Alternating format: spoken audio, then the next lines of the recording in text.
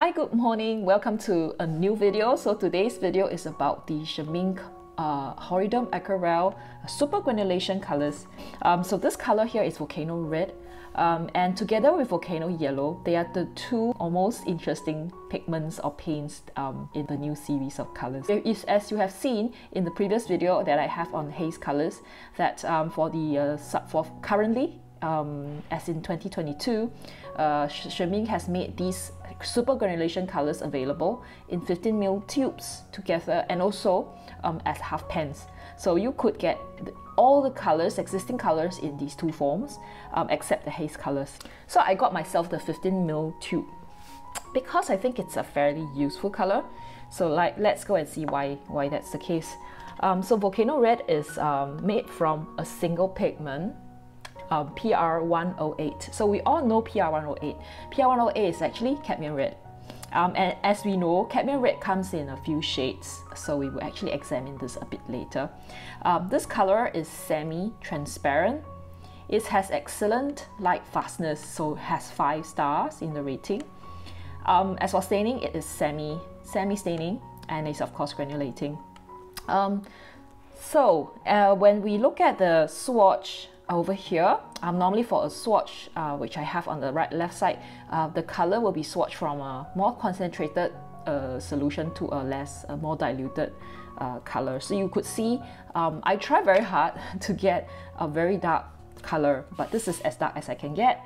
And when you compare the two lines, this is the line before the swatch, and this is after the swatch. So you could see the difference is that it kind of covers part of the lines, the darkened line, so showing it's a semi-transparency. It's more exemplified when we consider the pigment in water and water in pigment test, where all these pigment, you can see the big particles just coming down, and you add water to it, it dilutes and it pushes out the lighter particles. So this is just crazy granulating.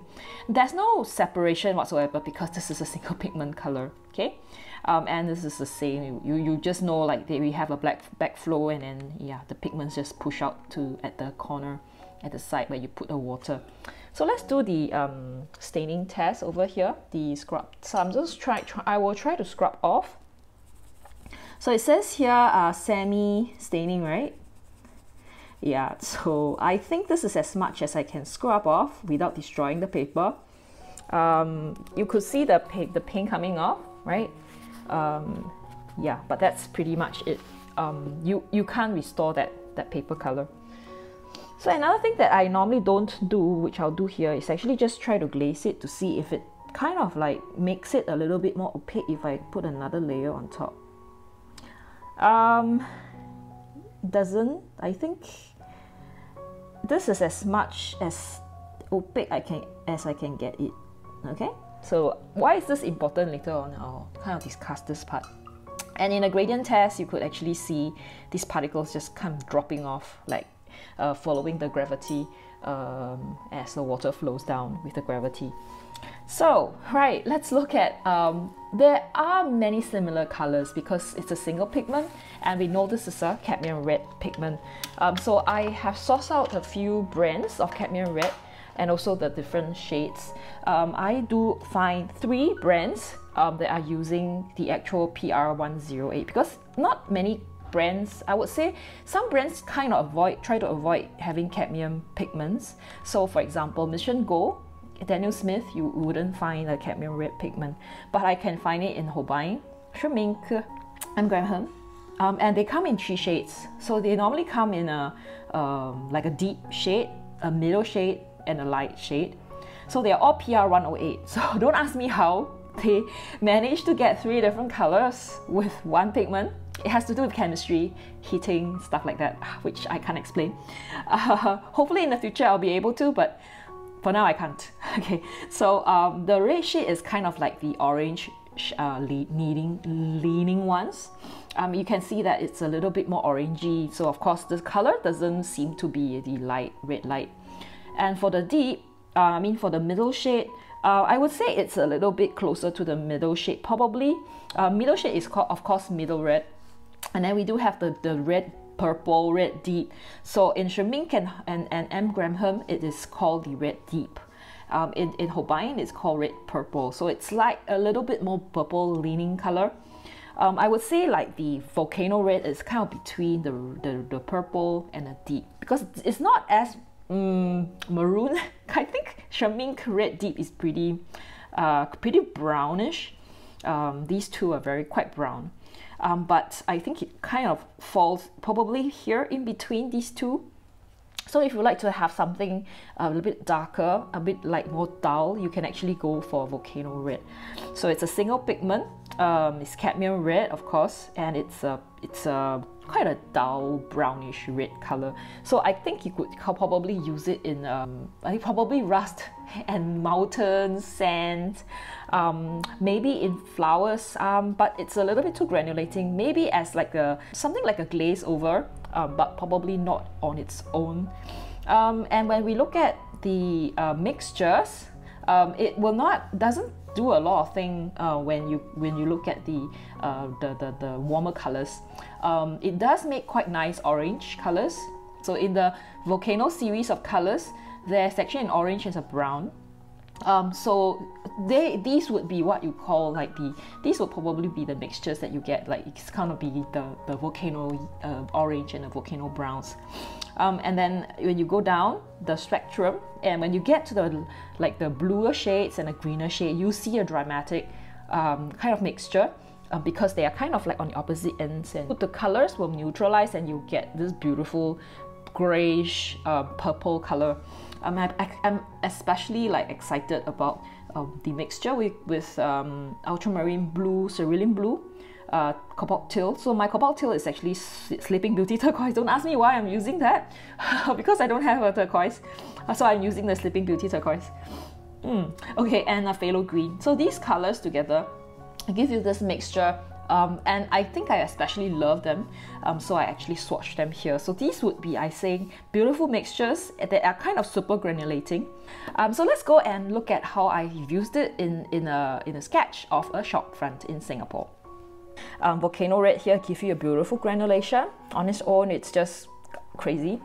And when we look at the sketch, if you are into ink and wash and you're into fine details with pen, and you have a lot of like drawing lines, this is probably not a good color to use, because it kind of covers, like it, you are kind of drawn to this painting because of the granulation, and you kind of miss out, or it kind of covers the lines, so you can't really see very well.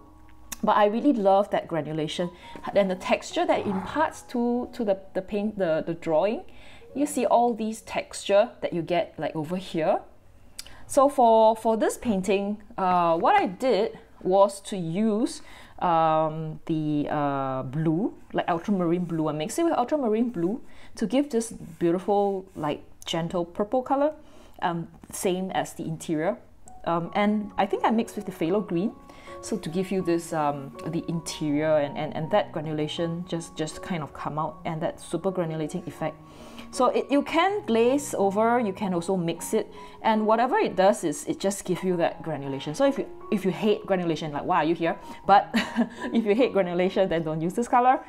Use it sparingly if you have very delicate drawing, a lot of pen lines that are very fine. Try to be just strategic and use it at certain portion, because it's gonna cover a lot of your details. Yeah, but on its own, I think it's just beautiful, the usage of it. If you're concerned with your painting looking patchy because of the granulation, your painting can look quite patchy, especially, yeah, because depending on how much water you add and how you brush, how you do the painting, it's gonna look kind of patchy. So that's something that you kind of need to think about if you are not into this kind of style. So I would say that this color, if you look at it, it doesn't give you a very uniform color. It doesn't give you a very strong, like it doesn't give you a matte look at all. So even if you try to layer it on, it does not give you a uniform wash. So I don't think it's useful as a single pigment. If you want like a homogeneous color, you can't. This is not a color for you. But if you like to put it in a mixture, definitely give you nice, beautiful mixtures. And also maybe as a glaze to add some texture to the painting. If you are concerned about safety and you do not want to use cadmium, then no, then don't get it, because this has cadmium in it. So in summary, I would say that I really love this color.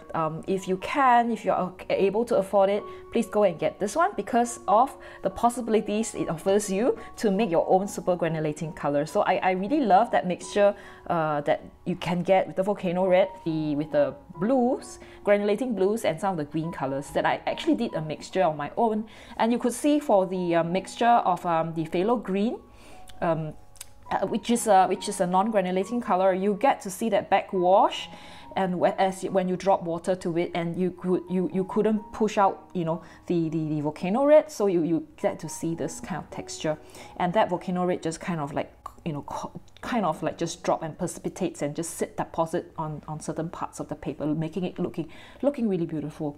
And for the other two, I actually mixed it with another 2 granulating colors.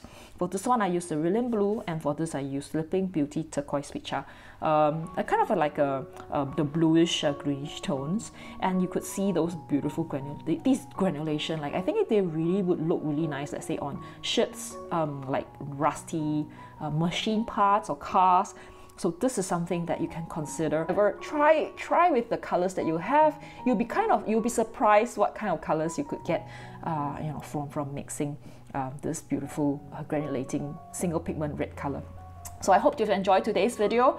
If you did, give me a thumbs up, and yeah, subscribe if you'd like to see more videos on the super granulating paints and on watercolor paints. So I do hope that you have a great week ahead. I'll see you in the next video. Bye bye.